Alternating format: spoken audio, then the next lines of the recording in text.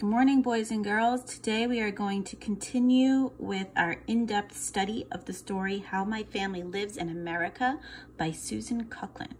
We have reviewed Sanu, and Sanu is from Senegal traditions and American traditions. So her dad is from Senegal. In Senegal, they call their grandmother Mamboudidjan. They wear African clothing, play on an African drum. She has the Senegalese twist hair braid that's a very popular hairstyle in Senegal. They make chiboudjen dinner, which is a fish and vegetable and rice dish. They eat on the floor and they eat from one bowl with their hands. Now those are some traditions that they have in Senegal. Some traditions we see in America that Sanu discussed. She calls her grandmother grandmother, and that grandmother sang lullabies, Hush Little Baby, and they eat with a fork. Those are some American traditions. Now, something you'll see in both cultures, they go food shopping, they play American lullabies on the African drum. Sanu's brother Badu combined an African Senegalese tradition with an American tradition and created a whole new tradition using both cultures. Both cultures go to work with their mothers and they invite family for dinner. So these are things from Senegalese culture and American culture. Then we moved on to Eric. This is Eric. And Eric's traditions come from Puerto Rican culture and American culture. So in Puerto Rico, it's warm every day. Not like here in America, at least in our section of America, where it's cold and we have a winter. If you go down south by Florida, you may have similar weather to what it's like in Puerto Rico. They speak Spanish. Everybody speaks Spanish in Puerto Rico. And they use sofrito spice mix. They eat arroz con pollo, which is rice with chicken. They have a carniceria. This word's so tough for me. Carniceria, which is a meat market. It's kind of like a butcher, but they call it that. Muchas gracias, which means thank you. And they have a healing poem. It was a very nice healing poem, Sana, Sana, Sana, that they will say when someone has little hurts, little cuts on their fingers, little pains. They sing that poem to help them heal. And they dance the merengue. Those are all things from Puerto Rican culture. And then we see in American culture, we predominantly speak English. But this is tough, like I've said, because in America, we don't have just one language. We have lots of languages from lots of different cultures. People speak Spanish here too. But predominantly things are in English, and you will see most people speaking some sort of English. And we say thank you instead of muchas gracias, because that's English. But things you're going to see in both cultures. Baseball is in both cultures, in Puerto Rico culture and American culture. And everybody has to do chores. Kisses from grandma, that's something you'll see in both. Saying prayers at night, you'll see that in both cultures and lots of cultures. And dancing, everybody loves to dance. Lots of different cultures love dancing. So, now we've seen Senegal and Puerto Rico. We are going to move over to Chinese cultures and American cultures. And that is with this girl right here named April. So let's go to April. That's her name. We're not talking about the month. Talking about her name, April. Here we go. My name is April. I also have a Chinese name, Qing, which means admire, and Lan, which means orchid. Both my parents are Chinese and were born in Taiwan. Taiwan is an island on the other side of the world. My papa came to New York without his parents to go to school, and my mama moved here with her family. Because Julius, my older brother, and May, my older sister, and I were born in America, we are called Chinese Americans. And you could see over here, this is how she writes her name. So she says, my name in America is April. So she has an American name, which she says is April. And she has a Chinese name, which she said is Chin Lan, which means admire orchid. Chin Lan is her Chinese name. So in that culture, they have a name that's easy for Americans to say, and then they have a name that is Chinese. Let's move over to this page.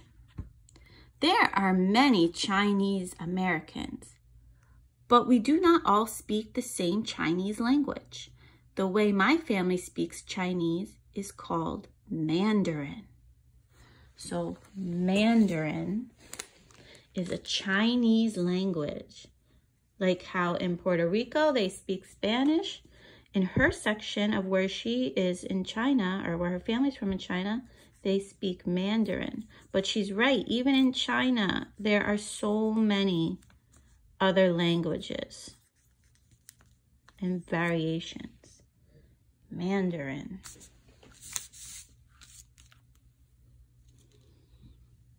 In Mandarin, I call my daddy Baba and my mommy Mama. It sounds something like English, but when we write the words, they look very different. So we have her saying Baba for daddy in Mandarin. Put that here.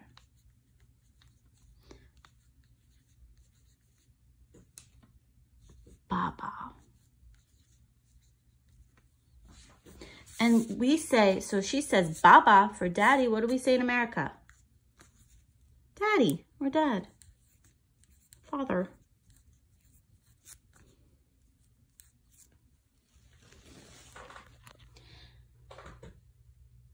Another thing that's different in Chinese is that words aren't made with letters. Each word has its own special marks. So here we see some very interesting Chinese marks. So here is the American, or English, I should say, English way of writing father. But this is the Chinese way of writing father. And here's mother. This is the English mother. And here is, I guess, Mandarin mother.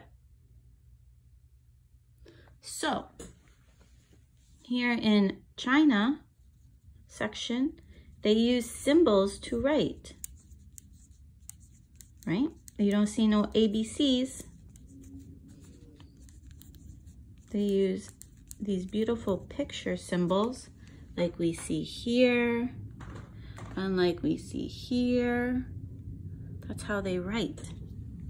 They use symbols to write, and we use letters in American culture for the most part.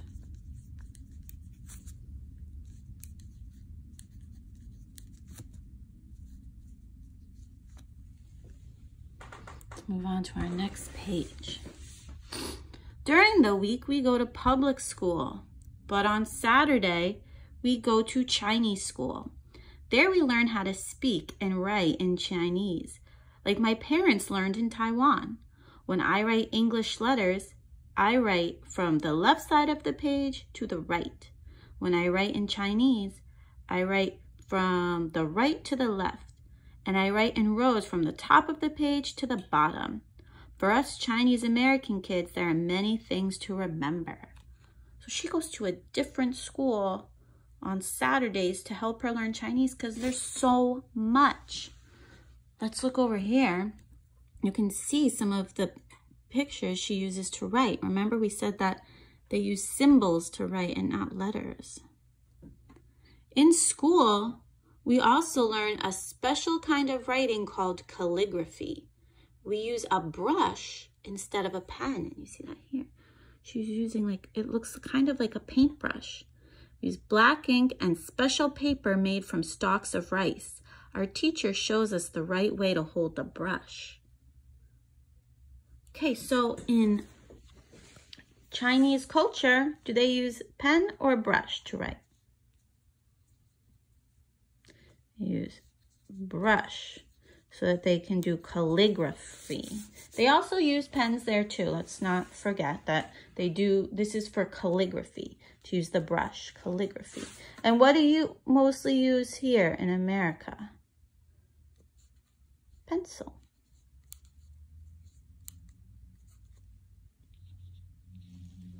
Okay. Now, that is all of the reading that we are going to do for today. I want to quickly show you your assignment. Here we have the China section and the America section.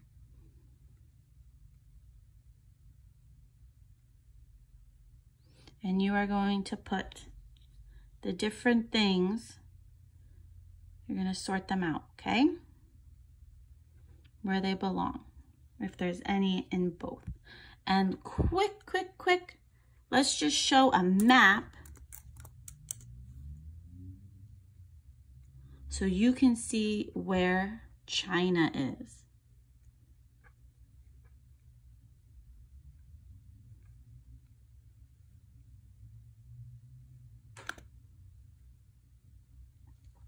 Okay, so this is America, United States of America. New Jersey's over here. And China is all the way across right here, this yellow one. Look how big China is. It's so big. There's the United States, our little tiny state right here. Big China, so big, huge China. So that's where April's family is from. Okay, hope you enjoyed this video today, boys and girls. Good luck with your sort, and I will talk to you tomorrow. Goodbye.